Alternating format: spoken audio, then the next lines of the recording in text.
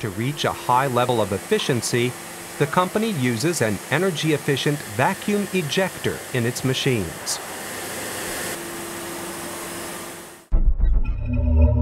The compressed air flows over a so-called Venturi injector. Here, it's accelerated to the speed of ultrasound, pulling along the surrounding air.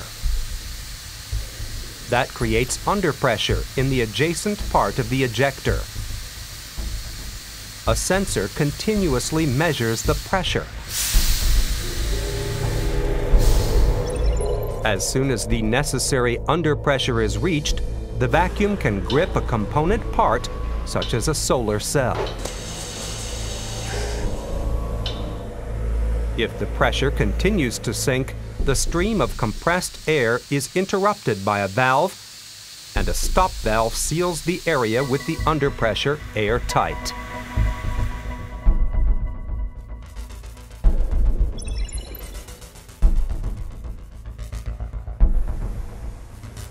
The gripper can hold the component part as long as needed, without more air flowing over the Venturi injector.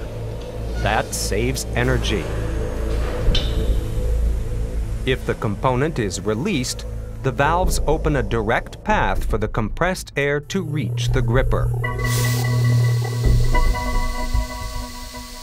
That allows precise control over the gripping process down to the exact millisecond.